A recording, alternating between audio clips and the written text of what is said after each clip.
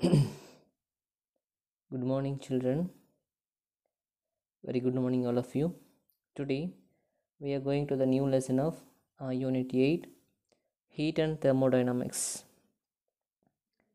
In this lesson, we have see the following topics like as what do you mean by heat in work and temperature, in ideal gas laws, the concept of specific heat capacity, thermal expansions of solid, liquid, and finally gases.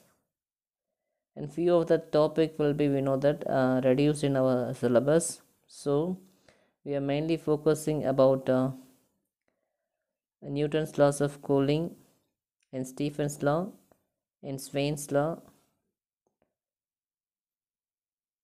and meaning of thermodynamic equilibrium. So first of all, what do you mean by heat and temperature? Here, temperature and heat play a very important role in our daily life. All species can function properly only if its body is maintained at a particular temperature. In fact, life on the earth is possible because the sun maintains its temperature. To understanding the meaning of temperature and heat are very crucial to understand the nature. So, thermodynamics is a branch of physics which explains the phenomena of temperature, heat, etc. So, the concept presented in this chapter will help us to understand the terms of hot and cold and also differentiate heat from temperature. In thermodynamics, heat and temperature are two different but closely related parameters. The first topic we have jumped at 8.2.4, anomalous expansions of water. Liquid expand on heating and contract on cooling at moderate temperatures, we know that. But water exhibits an anomalous behavior. It contracts on heating between 0 degrees Celsius and 4 degrees Celsius. The volume of the given amount of water decreases as it cooled from room temperature until it reached 4 degrees Celsius. Below 4 degrees Celsius, the volume increases and so the density decreases. This means the water has a maximum density at point of 4 degrees Celsius. This behavior of water is called as anomalous expansions of water.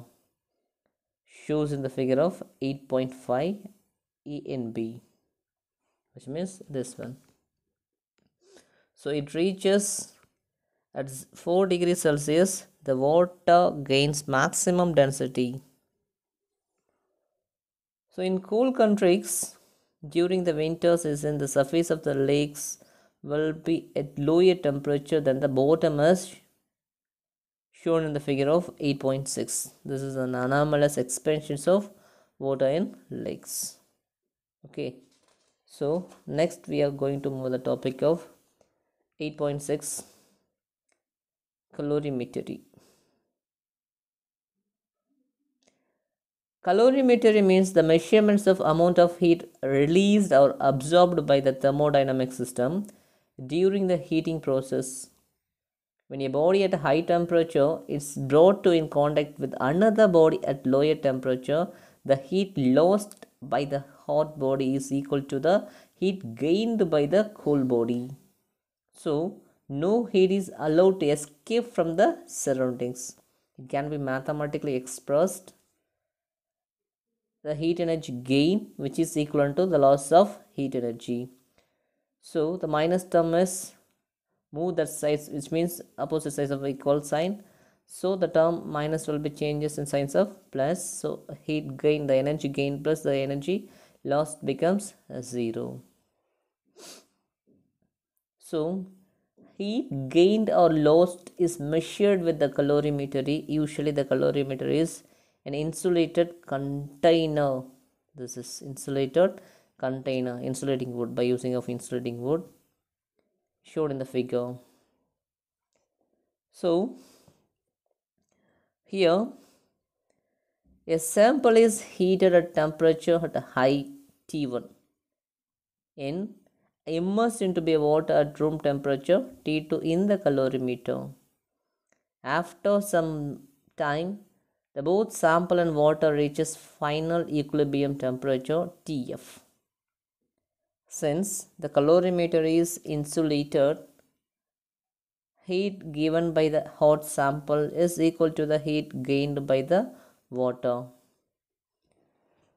So this is the figure shows us the sample and insulations of air in calorimeter cup, insulating wood and sterile, and finally we are using a thermometer.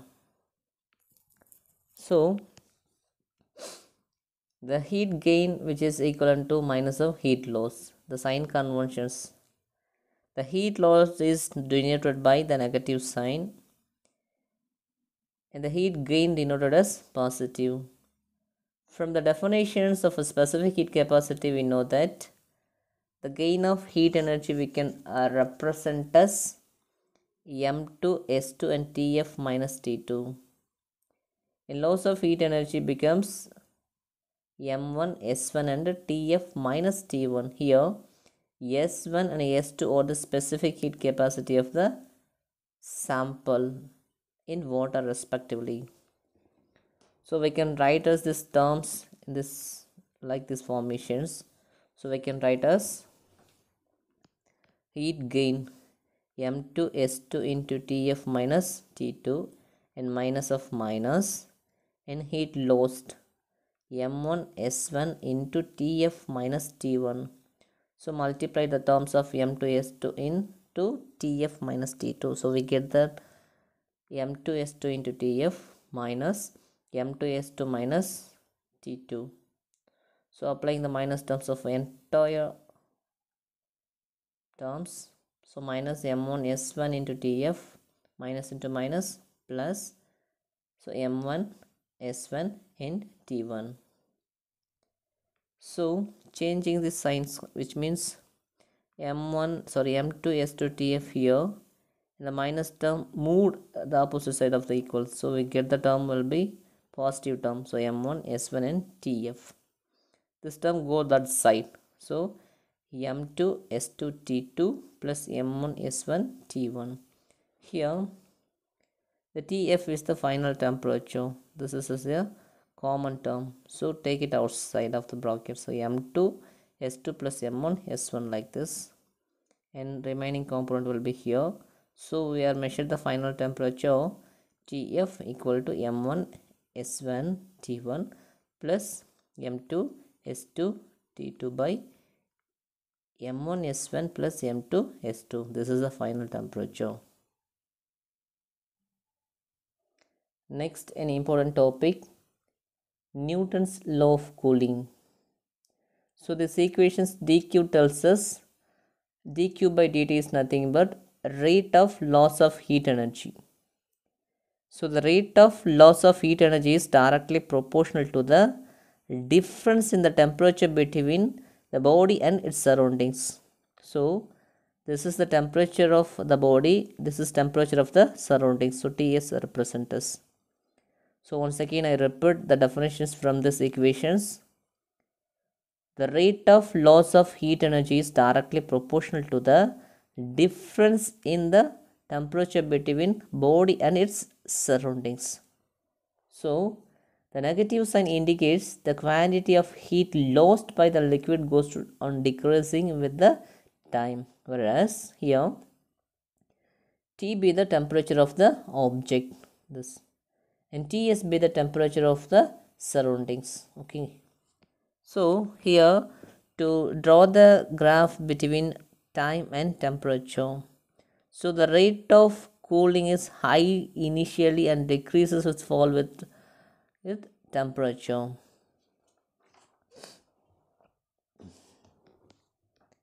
So let us consider any object having mass of small m and specific heat capacity at temperature capital T. Let Ts be the temperature of the surroundings. We know that if the temperature falls by a small amount of dT in time small dt, then the amount of heat lost is dq equal to ms into dt. So dividing the equations 8 points by in both sides of dt. So dq by dt into equal to ms dt by dt. We know that Newton's law of cooling dq by dt directly proportional to minus of T minus Ts. Here both the equations whether 8.6 and this one is both the left hand side will be same and right equating the right hand side. So here the proportionality constants will be cancelled by applying of any proportionality constant. The proportionality symbol will be cancelled by applying of any proportionality constant. So this is comparing this equations 8.6 and 8.7. So both our left hand side will be same. So we can write the right hand side.